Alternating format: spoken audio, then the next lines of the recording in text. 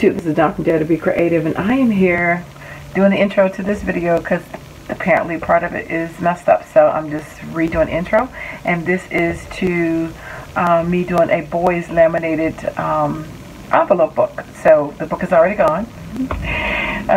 So I'm doing the intro because that part when I downloaded it was corrupted. So anyway, stay tuned for the rest of it so you miss, I guess, the envelope, but I do have another video up to show you how to make it just in case you need to. So I'll have that linked at the end of the video as well. Alright, so the video finishes, but it just doesn't have the intro. I'm back with the last one, and I am going to show you how to make one. And I've showed this in the other videos. And the main thing is because this has words on it, I want it to stay in this direction. I could want it to fold this way, but I'm not. So when you think about your paper and you have something that you have to be considerate of the design, then if it has words on it and things like that, then you want to always score it at the 4 and the 9. If the pattern didn't matter, then you can score it any which way you want. The 1-inch score marks are for the height of the project. The 4 and the 9 score marks are for the width of the project. And so here I'm going to capture the width. So I'm going to score 4, and I'm going to score it at 9,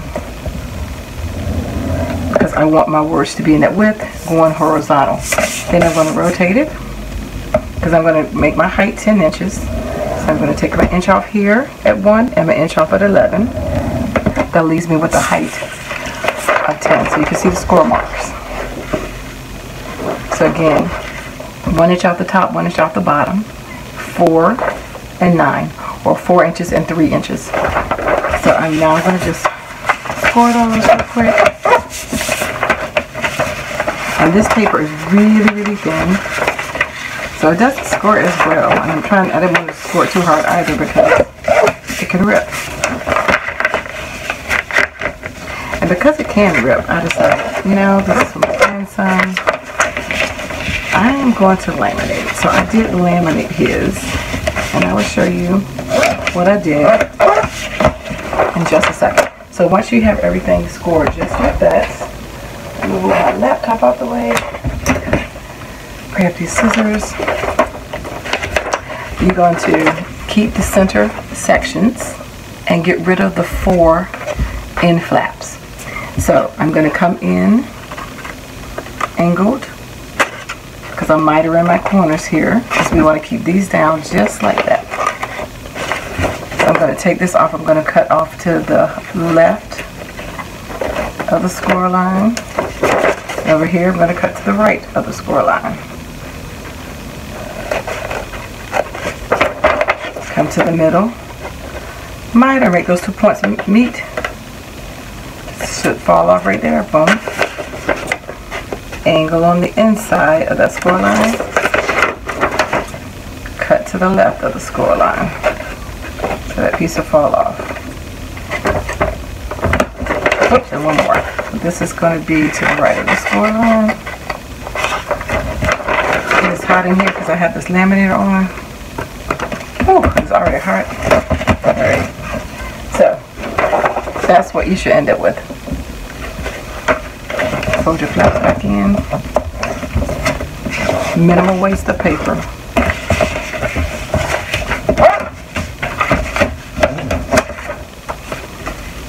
Cut okay? Yeah, okay. So what I'm going to do is take my ATG. You can use black glue. This is really thin paper. And just boom. So I do have a laminator, and I am going to laminate this. So I'm going to one of my laminator sheets.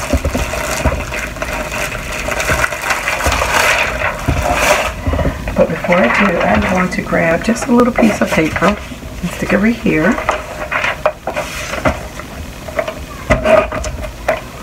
This will allow my grandson to use a marker once it's laminated, and he can write on it. So this I am going to, let's see. I thought I had a piece over here cut out. Oh yes, I do. And I just moved it, didn't I? When I moved everything around.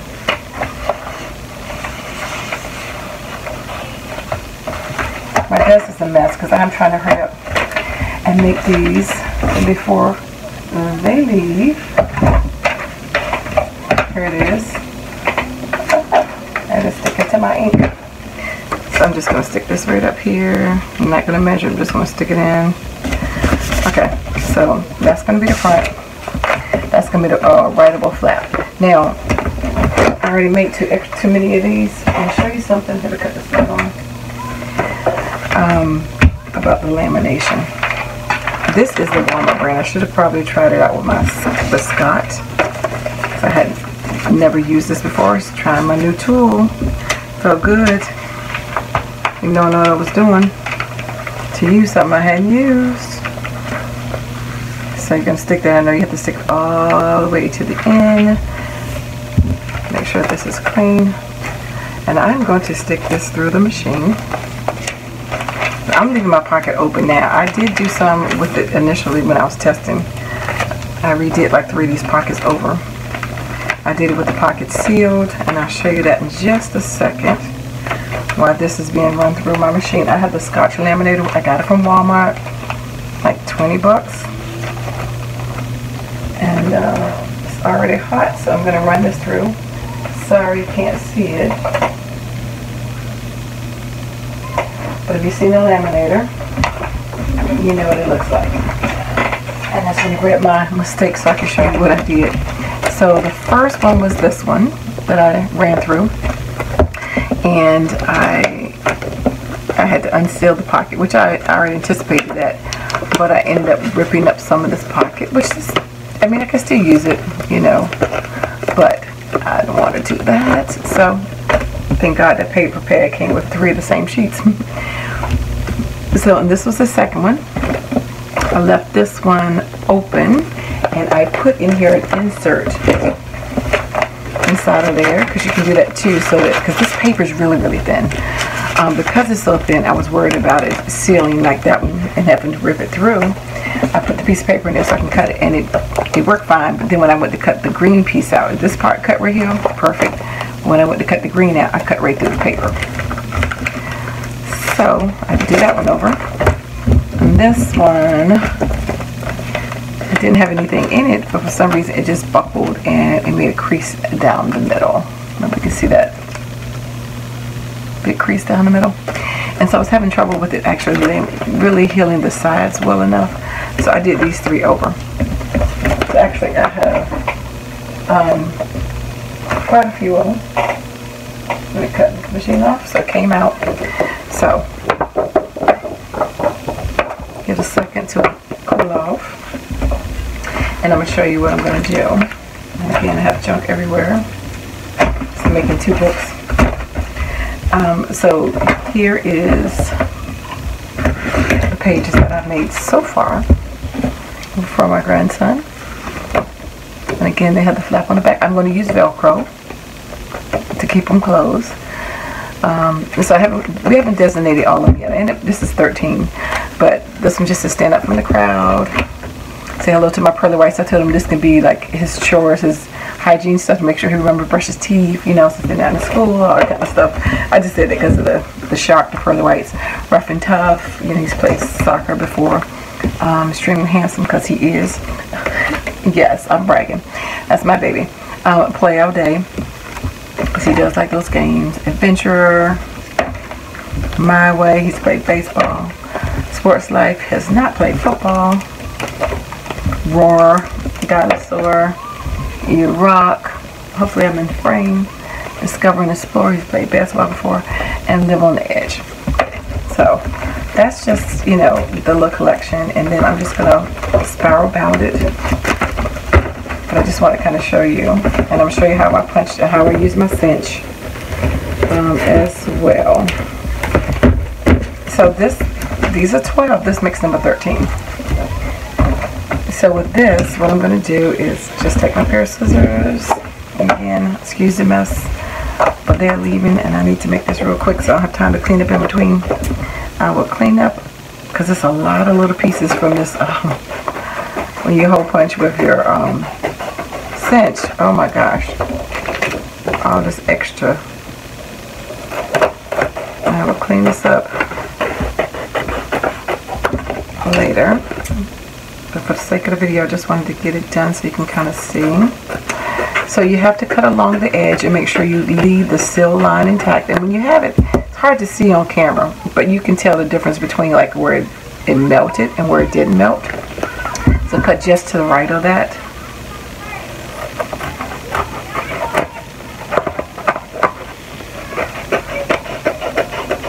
Now, some of these edges are a little sharp too, so you may want to use your corner rounder. Now, you have to have an X-Acto knife. So what I'm going to do is I'm just going to cut around this shape, and that will open the pocket up. And again, you don't want to go really hard. You just want to just go across it. And believe it or not, it will open it up. And so far, it has not cut through to the other sheet of paper. And actually, I'm kind of using my regular pressure. And I'm not pressing out really, really hard, but I'm pressing, you know, regular enough. So, boom. And there we go. It's open. And then I'm just going to fold it back on that score line that I already had, which helped a lot by having that. So that's why I like to pre-score it ahead of time. Now, so that's how that turned out. Cute. Again, not quite sure what she's going to do with all these. My daughter will come up with something creative that I know. I'm going to show you how to use the cinch. That was a question. So with the cinch, the key thing is you have to know how long your project is. My project is 10 inches in length. You can't use more than 20 pieces of paper in the cinch at one time. But I'm not using paper right now at the moment, so I'm just going to stick this in. This piece is pushed all the way in. And you see this is removable. And you see these pegs. Boom, all the pegs. I like to do this. I pushed in. So my first cut. Now, and you actually, it's probably better to cut it ahead of time, but I wasn't sure because of the trim around the edge. It was going to be the same, but I think I figured out how to do that. So I'm going to press down. And mine is the square punch cinch. So I have my holes. Boom. And as you can see, it has a little plastic in there. That's what I'm talking about. All of my desk that I have to pull out.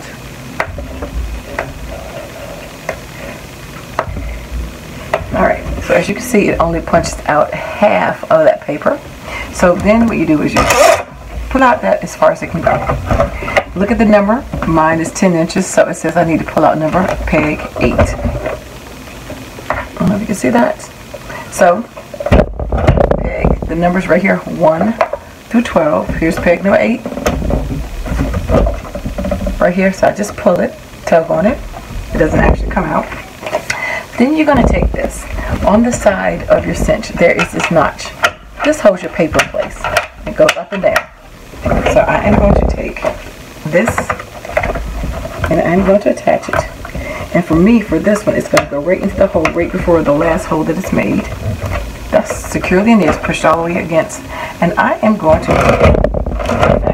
boom, push that lever on the side, pull it out, and I have all of my holes punched. There we go. Simple, very simple, and the effect of making a book is really cool. Now, 2 things that you can use. Saw some little pieces in there. Anyway, close that back up, put that handle down. So with that, now you have 2 ways to make your handle. I am going to, for the sake of time,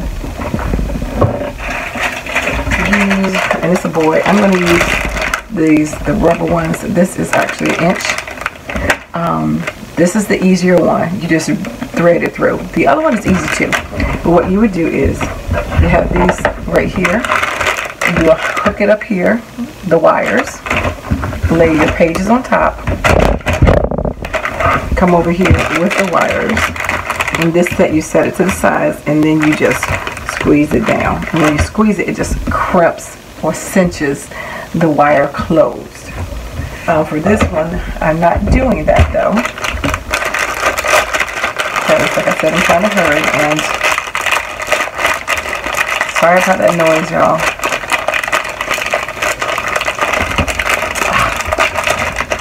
This every time just comes out because of that. So what I'm going to do, boom. I'm just checking to see if this is kind of the order I like it in. That works for me. Oops, I forgot. I gotta make the cover. Duh. I can't do that yet. Sorry. Getting ahead of myself. So we have the pages right here, all cut out, all laminated to make them very doable. Now I am going to make the cover. So for my cover, I am going to use chipboard that I got. I keep these. This is what I've been using for about 7 or 8 years, if not longer. When I first, maybe, yeah, it's been 10 years, 13 years since I got in scrapbooking. This has been the first thing. So yeah, 13 years. They always come with these. Perfect scrapboard, honey. You don't have to pay for it. Although I do have chipboard I pay for. Since I'm not going to add any tabs to the side, I am going to cut this out. And I'm looking for my other set of chipboard that I had last night. Oh, here it is. Okay. One of the things that you want to do is never use your regular blade. Okay, so I'm going to put out my old blade.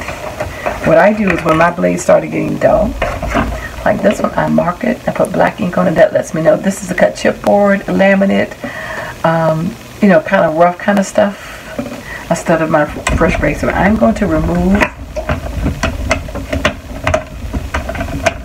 my blade and put this one up here. This is already dull, and it actually cuts better. So I am going to cut. This one is going to be 10 by 6, probably 10 by 5.5. Let's see. With this laminate, made it a little bit over 10. Yep. So I'm going to make it. Actually, it's like 10 1/4. So I'm going to probably make it 10 1/2. Let me see if it looks any taller than that. So I'm going to make it, I want it 11. I'm trying to think if I want to make it 11 inches.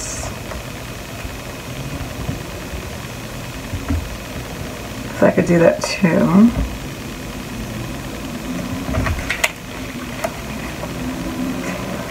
I think I'm going to do 10 1/2. This is, yeah. I'm going to do 10 1/2. So I'm going to put this in. This is what, 5. Let me get my 10 1/2 first. Whoops.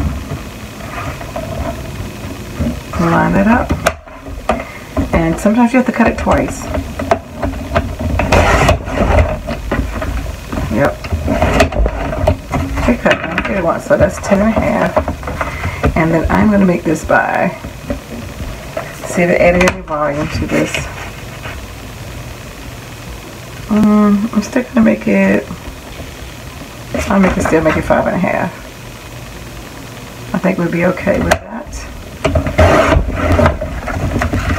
All right, so that is my cover, and now I'm going to duplicate that. Don't get rid of these because you never know what you can use this for. Tags, different things like that. So 10 1/2.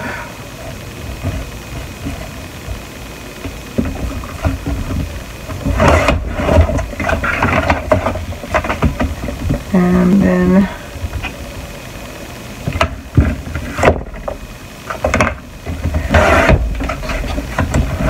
about 1/2. Okay.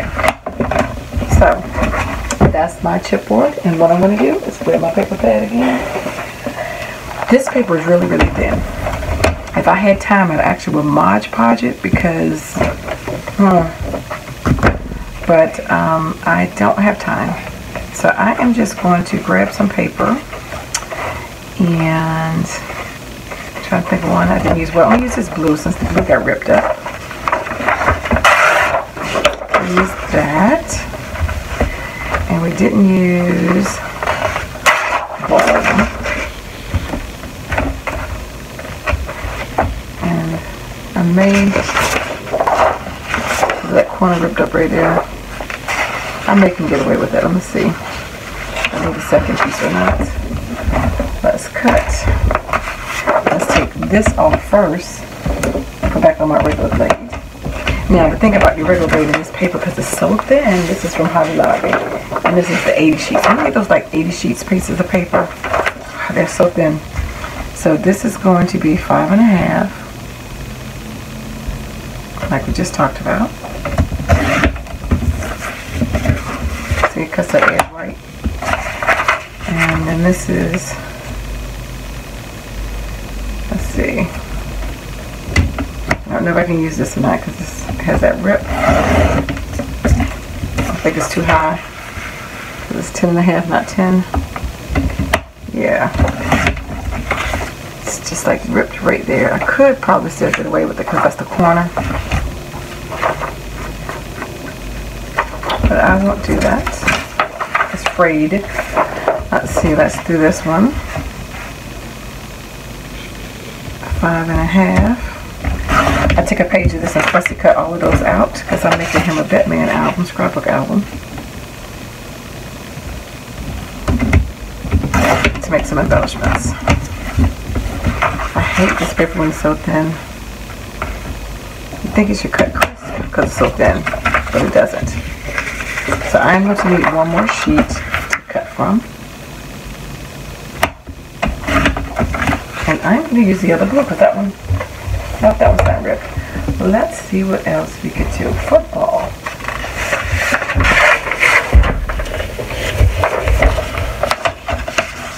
Alright, so we're going to do,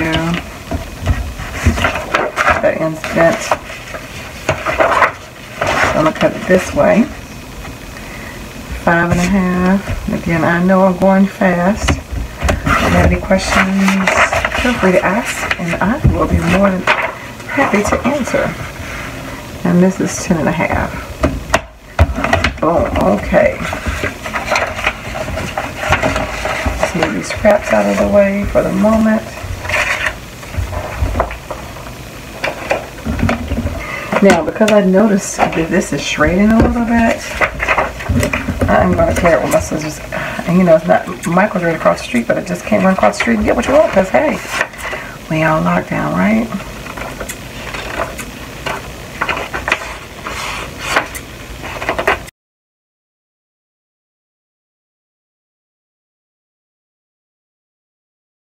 My phone ring messed up on video because I'm using my phone at the moment.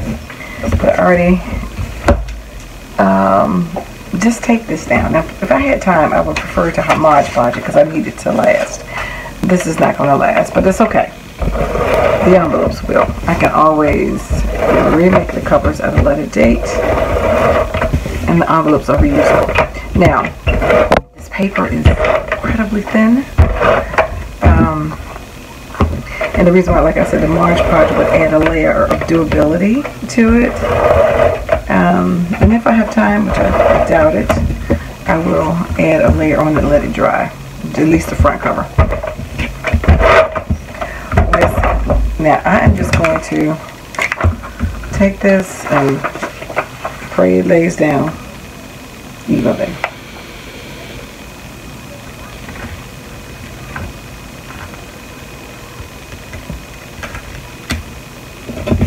Boom.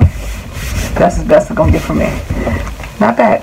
Alright, so that's my covers. I just got to figure out which side I want to go. This one I had to pull up and do it over again, but it worked. Then rip. That was amazing. So I think, I don't know if I want both sides out. Bam. Maybe. And see, and then I could lay the book down like this and laminate. I mean, not laminate it, but Mod Podge, and it can dry overnight. Which is what I think I'm going to do. Alright, so I am going to grab these. It's going to be thick, because this is way thicker than mine with my Prima dolls in it. And I'm going to grab my cinch again, and I am going to punch out.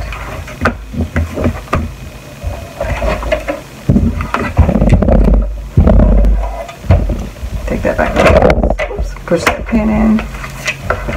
So we're going to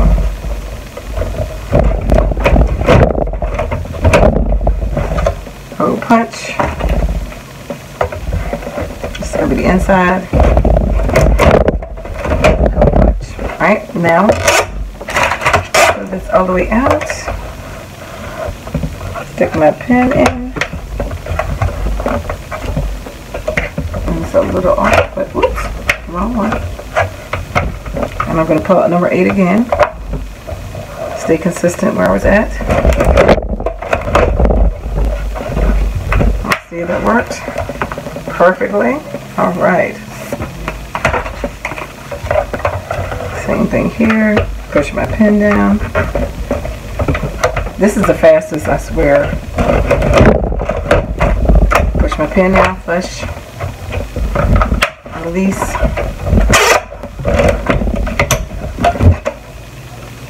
Now, and the reason why I say it's fast because we are going to spiral it instead of trying to crimp it, so that makes it even faster. So I'm going to grab this and you just thread it through. So it's going to take a minute probably because some of these are a little slippery, but what you want to do is with the first hole, which this one starts a little lower down because we made this 10.5 instead of 10, but I wanted the holes to match, to line up. So we're going to start down right here because it wouldn't have made sense if we had had a hole the other way. Oops, I'm sorry. Need to start at the bottom, not the top. Start at the bottom. That's how you do it, and you work your way up. Alright. So I'm going to thread everything through the zip bottom, and it's going to be a little bit more tricky because, not hard, just a little bit more slippery because I have laminated. You know what I mean? A little slippery.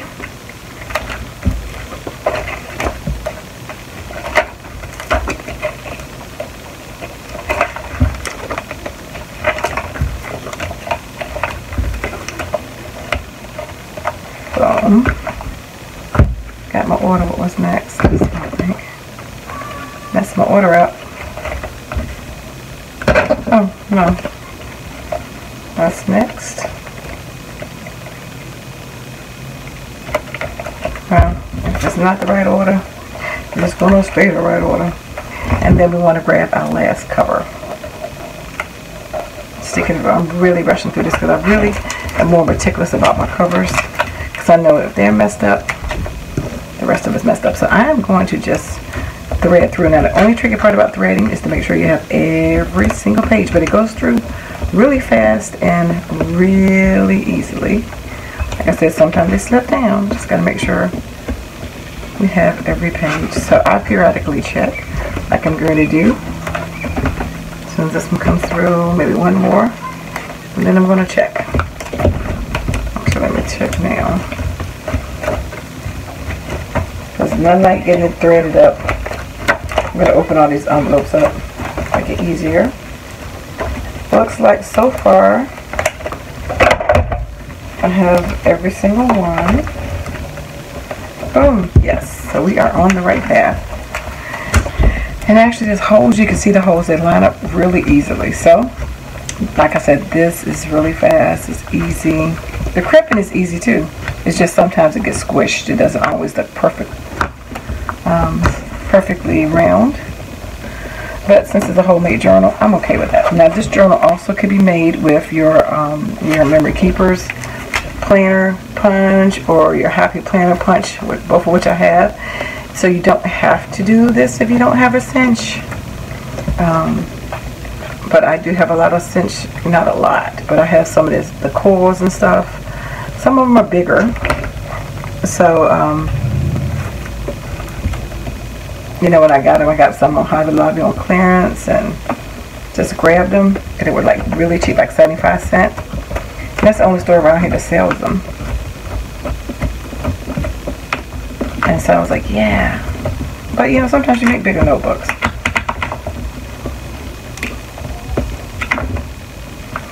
This lamp is hot. I'm sitting right under it, and I had this laminator on. Just cut that thing off too.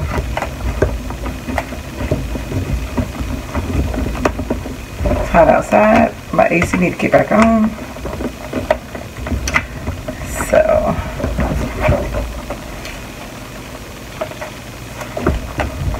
So you just keep twirling. I know it looks like it's like, oh my gosh, but it's really easy. And I just like it because it looks like a finished product. Now, the cinch also has wire cutters. And I moved it. But I'm going to use this Dollar Tree one. Okay, boom. So I am finished. I went through the last one. I'm going to take this and just bend it back a little. Actually, I think I just cut it off. I put it too hard. I'm just making a loop. You see that? I just made a loop. Just so it will stay. Now, make sure it looks like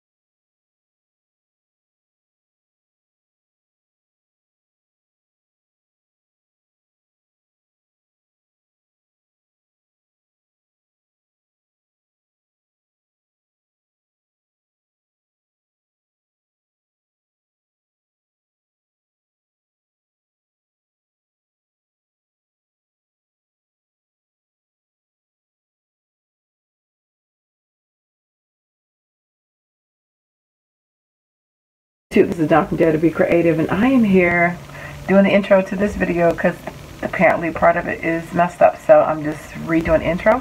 And this is to me doing a boys laminated envelope book. So the book is already gone.